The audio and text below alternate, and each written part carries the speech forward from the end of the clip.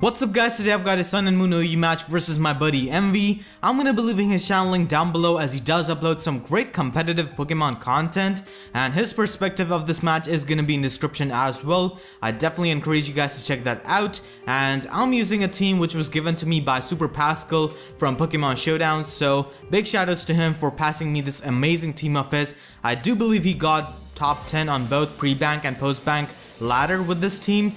And we played this match before Pokebank was out, so let's get into this. I'm gonna be leading off with my Necrozma as he's gonna lead off with this type of Finny. Turn 1, he's gonna go for the Calm Mind as I'm gonna go for the Psyshock, and this Necrozma is modest max special attack. So I'm gonna do a lot of damage because I'm gonna get a crit. And it's funny because we actually did a match before this one, and I also got quite lucky in that match as well. So he's gonna go for the Moonblast, does a ton and gets a special attack drop. As I'm just gonna go for my Stealth Rocks, and next turn he's gonna go for the Defog and get rid of the Stealth Rocks which I just got up, and I'm gonna go for the Psyshock once again, and I'm weakening this Tapu Fini, which is amazing for my Garchomp and my Pheromosa. So I'm gonna go for the Psyshock once again as now he's gonna go for the Surf, and it is gonna do quite a lot and bring my Necrozma to red health. I'm gonna go for my Stealth Rocks once again, and I'm gonna stay in with my Necrozma next turn because I expected him to go for the Surf, predicting me to go into my Metagross because his Defog is really obvious, and I thought he might not wanna give my Metagross a free switch in, so that's why I'm gonna stay in and attack because I thought he would just go for Surf and kill me, but he goes for the Defog, which is gonna get rid of my Stealth Rocks. And next turn he's gonna just knock out my Necrozma. So unfortunately my Necrozma is gonna go down, and at the end it wasn't able to get up the Stealth Rocks, but it did weaken this Tapu Fini for my Pheromosa and Garchomp, which is fantastic as now I can just bring in my Metagross and Mega Evolve and go right for the Meteor Mash, as something on his team is gonna take a hefty amount from this, and he's gonna choose to go into his Magna Zone. Now his switch into Celesteela is really obvious, and Emvee knows that I play very aggressively, and in the match which we had before this one I also play very aggressively. So honestly I just expected him to stay in with his Magna Zone, expecting me to overpredict, but he just makes the safe play and goes into Celesteela as I do not want to take a Flamethrower, so that's why I'm gonna go into my Tapu Fini as he's gonna go for the Lead Seed. And because this is an offensive Tapu Fini and this Celesteela is most likely offensive due to the nature of his team, so that's why I'm gonna go right for the Surf as he's gonna switch out and go into his own Tapu Fini, and him switching out pretty much leads me to believe that he is an offensive Celesteela. Otherwise, why would you switch out? Because especially defensive Celesteela can easily take hits from Tapu Fini for days and get all of the health back with Lead Seed. So now I do not want to let him weaken my Tapu Fini, so I'm going to switch out and go into my Metagross as he's actually going to make a double switch and go into his Celesteela.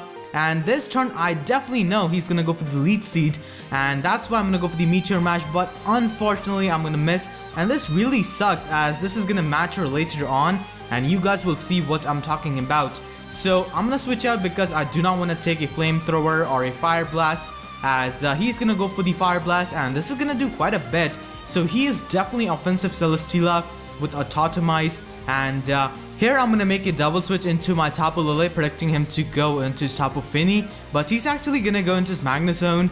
Had I gone for the Surf with my Tapu Fini, I would have 2 KO'd this Magna Zone because he's not Assault Vest, and this is a bad matchup for my Tapu Lele. So I'm gonna switch out and go into my Metagross because I know he's definitely not going for the Thunderbolt because I do have a Garchomp in the back. And he does go for the Flash Cannon. I can easily take these with Metagross, and I'm gonna go for the Zen Headbutt, expecting him to go into Celesteela. But this time he just stays in with his Magna Zone as I can finish him off with another Zen Headbutt in the Psychic terrain. So his Magna Zone is gonna go down, and now he's gonna bring in his Alolan Duck Trio.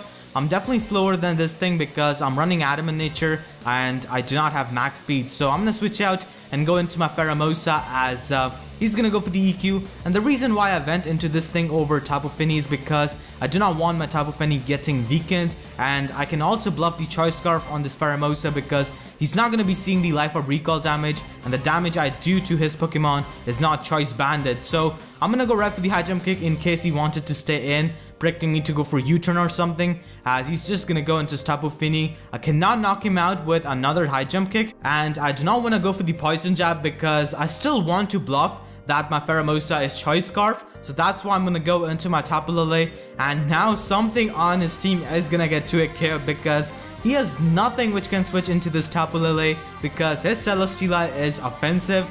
So he's gonna choose to go into his Gigalith, and Gigalith in this gen does get Sandstream, so it's gonna get the special defense boost in the sand, but still it won't be able to take 2 Psychic from my Tapu Lele, and it's just gonna go down. So it just shows how strong Tapu Lele is. And his Gigalith is gonna go down, and now he can just bring in his Stoutland with the ability Sand Rush. So I'm gonna switch out and sack my Garchomp because Garchomp isn't really doing much when he has a Celesteela on his team. So he's gonna go for the return, and looking at the damage he did to me, he is definitely Choice Banded Stoutland. So he's gonna take me out with another return, as I'm gonna get a free switch into my Mega Metagross, and my Metagross can easily take a Choice Banded return because I do have some HP EVs.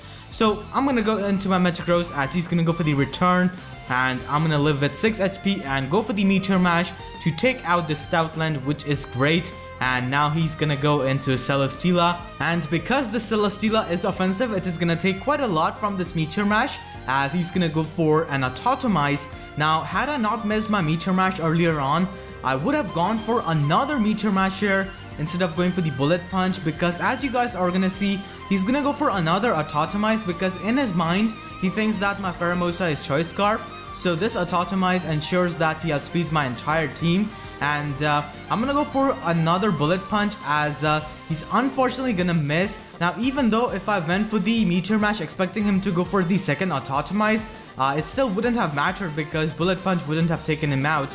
So he's gonna take me out with an Air Slash as he's gonna get the Beast Boost, as I'm gonna go into my Tapu Lele hoping that he misses another Air Slash so that my Tapu Fini does not get weakened, and missing a 95% accurate move is literally the worst thing ever. And he's not gonna miss, and he's gonna take out my Tapu Lele, as I can still go into my Tapu Fini, and I will be able to take a +2 modest Air Slash from the Celesteela. So he's gonna go for the Air Slash, and luckily does not flinch me, so I'm able to go for the Surf, and I will be able to take out the Celesteela. So I have 2 Pokemon left on my team, as he also has 2 Pokemon left on his team.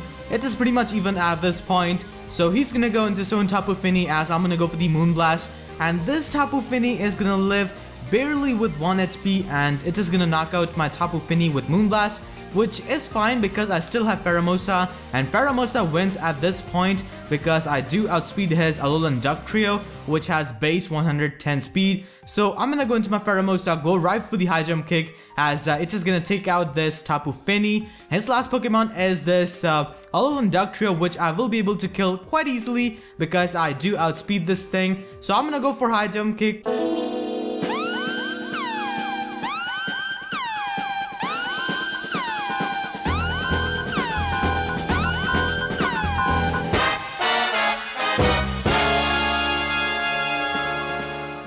So he was a Choice Scarf Alolan Duck Trio this whole time, and I thought I won the game until like the last turn he outsped me. Honestly, this whole match I thought he was some kind of Z Crystal Duck Trio with Groundium Z or maybe Rockium Z, because those 2 moves can hit ridiculously hard with its ability Sand Force.